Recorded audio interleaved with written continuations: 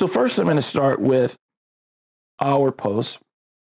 This post is a 316 marine grade stainless steel post. It's very difficult to tell that just by looking at it. The most common stainless used in railing fabrication is 304. 316 though is considerably more durable, will have a lot less maintenance, ongoing maintenance required. And so when it comes to stainless railing, 316 is our recommendation.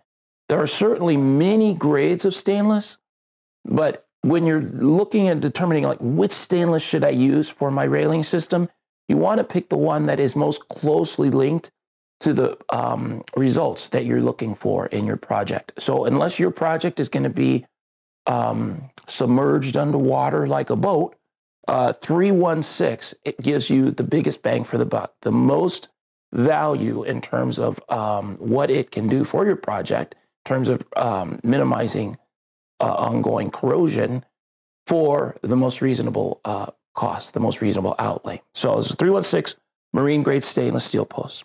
Now, when you look at this post from a distance, it's going to look an awful lot like this post from another manufacturer. It's stainless steel. It's got holes pre-drilled. It's got a base plate.